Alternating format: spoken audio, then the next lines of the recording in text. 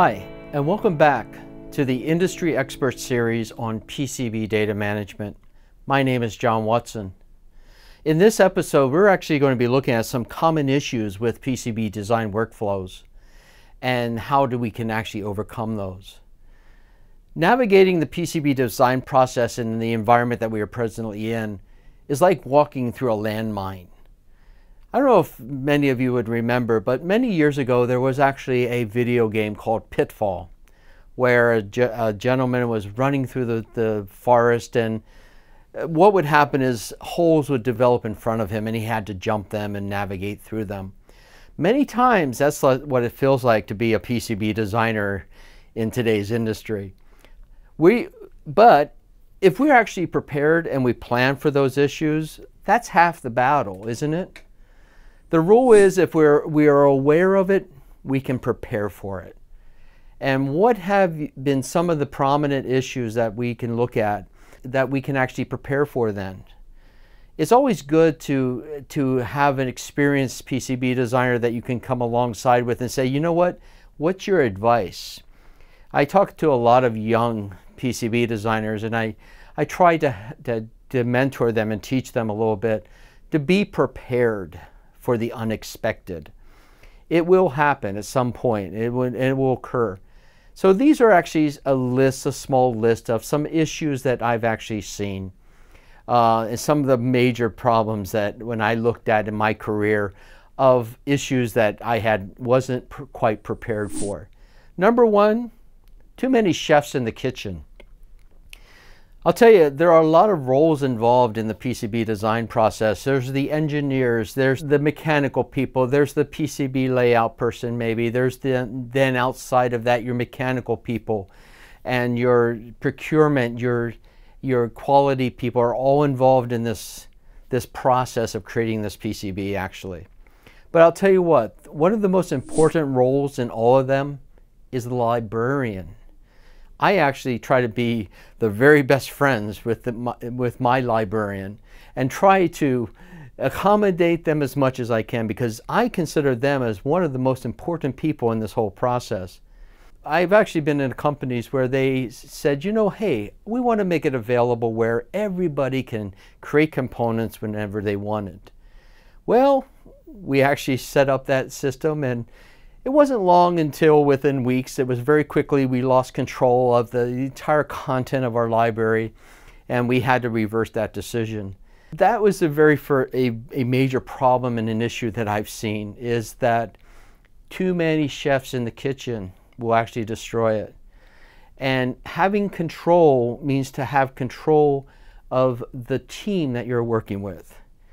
And another issue that we had to deal with very quickly actually was rogue libraries. I've spoken to you before about rogue libraries. These are libraries that people use, their personal libraries, maybe on their systems, that are uncontrolled, unreviewed, and a lot of times they're used in designs and ultimately it comes back and causes issues in your PCB. My personal experience with libraries, I'll tell you, rogue libraries especially. When I started at a recent company, and I tell you, when I first went in there was actually 1,100 libraries that people were using. 1,100.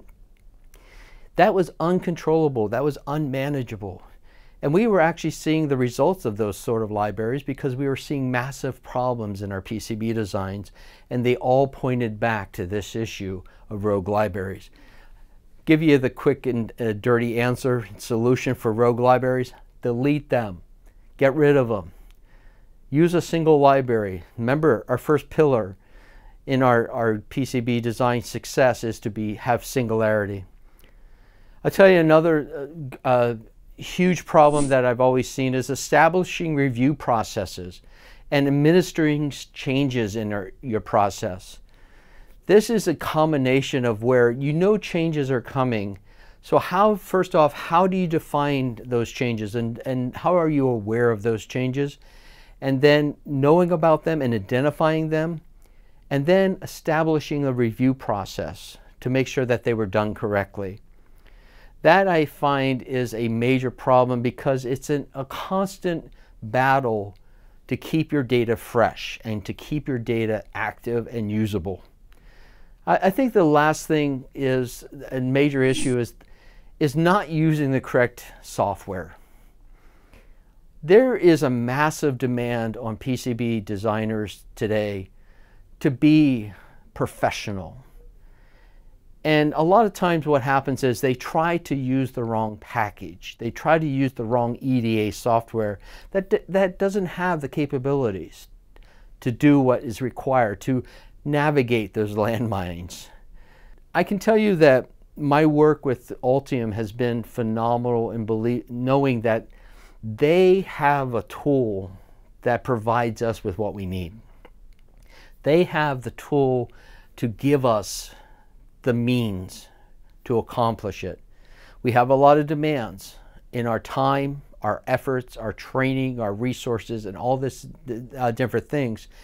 And Altium provides us with those. They come alongside us, be our partners in this whole learning process and developing us as engineers. If you're going to prepare for the landmines that are out there, the pitfalls that you're going to hit, you're going to have the three P's of the PCB design area.